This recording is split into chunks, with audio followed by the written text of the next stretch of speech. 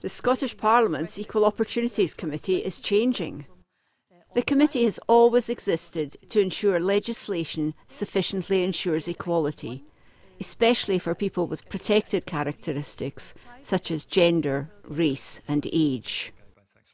Now its remit will include scrutiny of wider human rights in Scotland.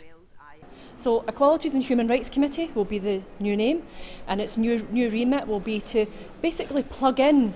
all the aspects of the fundamentals of the Human Rights Act and human rights in its